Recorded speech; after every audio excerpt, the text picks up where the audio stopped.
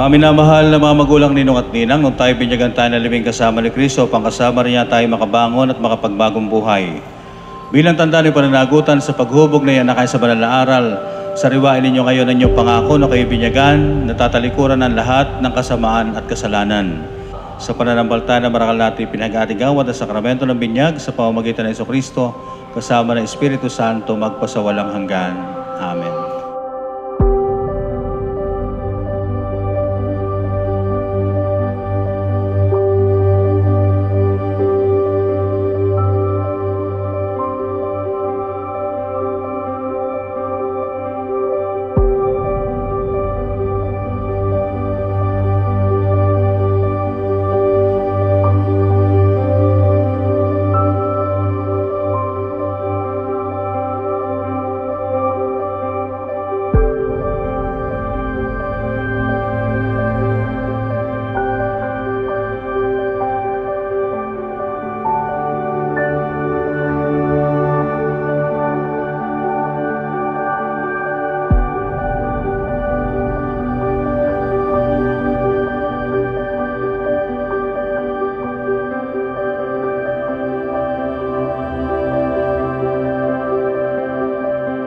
Kung napansin po ninyo, sa mga tanong, ang sumasagot mga magulang ninong at ninang. Kasi yung bibinyagan natin, hindi naman sumasagot.